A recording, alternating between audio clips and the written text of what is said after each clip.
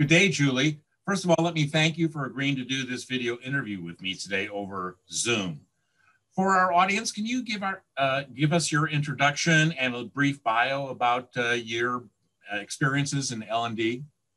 Yeah, absolutely. I've been in learning and development for, I think it's sort of running around 25 years now. And so I remember the early days of things like web-based training and before we even called it e-learning.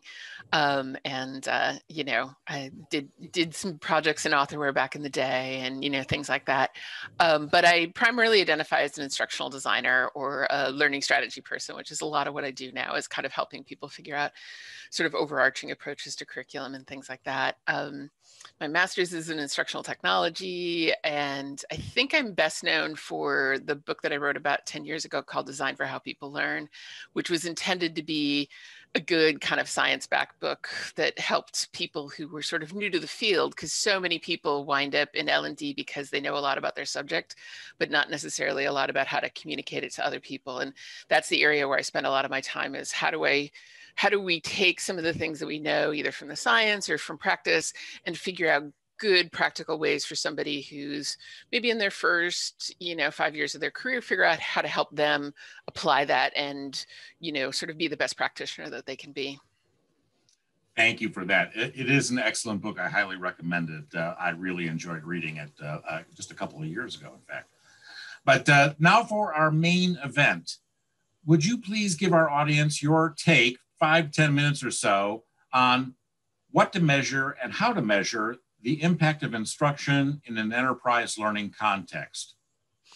Yeah, so I will disclaim that I'm not the big evaluation wonk. There's people who spend a lot more time in that space than I do, but I think that there's a couple of really crucial things that are sort of not being talked about enough. And one is the degree to which I think the thing that's probably harming us the most as a field is the lack of feedback in the system.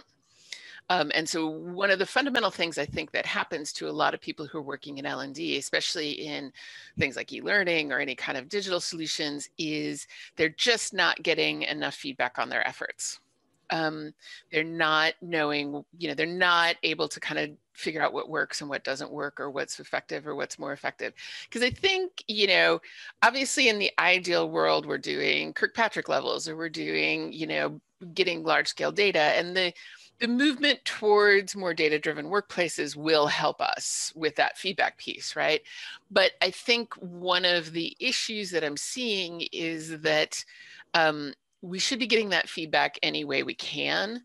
And even if you can't get proof, quote unquote, that it's effective, what can you do instead to get feedback? So for example, I had a client tell me, this is years and years ago, but tell me quite frankly that they didn't want to do level 3 evaluation because politically they could not afford to show no effect in the organization. Too much money had been spent, too many reputations were on the line.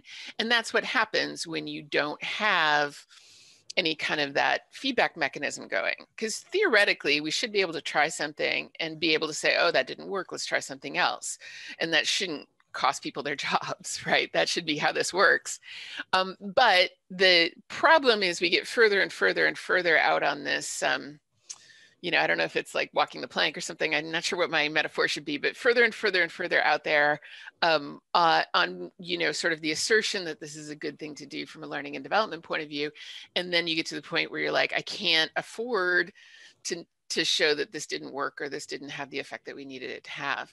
And so one of the things I've been talking about a lot lately is, are there smaller scale things? So if you can't, for example, get enough leverage within the organization to do the kind of large scale, Kirkpatrick level 3 behavior change study, can you do a cohort analysis where you go and follow 10 people around that took the class and see what they're doing differently? Or can you do something like Brinkerhoff's success case model, where you do the wide survey and then you do some targeted interviews within the people who absolutely say they're using it and the people who absolutely are like, nope, nothing, and try to understand. So anything, because a lot of times L&D doesn't have control over the things that they need to have control over in order to do these big scale evaluation measures. And so what happens is nothing, right? We just throw it up on the LMS and then move on. And I could rant for another 20 minutes about SCORM and the problems with that in terms of how little data we're getting back from something like e-learning. One of the big things I keep trying to get people to do is just do straight up usability testing whenever they build a digital solution, because I'll sometimes ask the question, like, have you ever, almost everybody I talk to has done some classroom training. And I always ask the question, have you ever not changed anything between the first time you delivered a class and the second time you delivered a class? And the answer is, of course I changed something. Might be just the explanations. It might be just some instructions. It might be how long I leave for this activity or whatever. You always change stuff between the first time and the second time you deliver. We frequently are missing that feedback loop when it comes to e-learning. We build it, we send it out. And now user testing, which is gotten so easy. I mean, back when I was in grad school, we did it with a lab with, one-way mirror, two-way mirrors and video cameras and stuff. And now you can just do it on Zoom, where you have somebody share their screen, you have them walk through the e-learning, tell you what they're thinking about as they go through it. And you find out that they totally missed the whole job aid piece, that they needed to do that activity, or they totally ignored, a huge swath of the feedback that was in this thing, or, whatever it is. But even just watching somebody walk through something that you've built provides an enormous amount of feedback, and it's cheap and it's easy. And, Jacob Nielsen did the study and said you only need 5 or 6 people really to get good quality data, and so there's really no excuse for not figuring out how to get some of those feedback mechanisms in place. But I think a lot of those little smaller scale, like I feel like if people think if they can't get data from the whole population, it's still not worth getting some data. And I feel really strongly that that's not the case. And then the other thing that I would say is the thing about the conversation about evaluation that frustrates me is that it's often got a disembodied narrator. And what I mean by that is every piece of information has like 2 to 3 really key parties. Who has the information, who cares about the information, are the main ones, right? So we sometimes talk about vanity metrics like butts and seats, or how many people have finished something in an LMS. But if you ask the question of who cares about that information, well, maybe your LMS administrator cares about that information. And so that's a useful piece of information in the right context. Right. The problem is your business owner who's trying to, impact sales doesn't care about that information. And so I think what's often missing from the conversation around evaluation is that piece of who cares about this information? What information are we collecting? Where do we get it, or who do we get it from?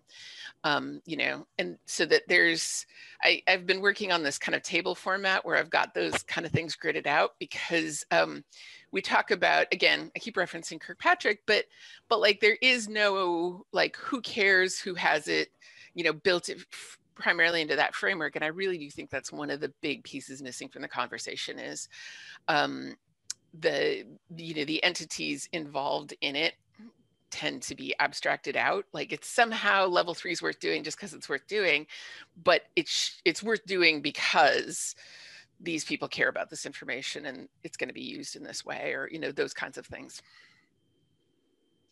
Julie, thank you for sharing your insights with us today. Excellent perspective. Have a great day.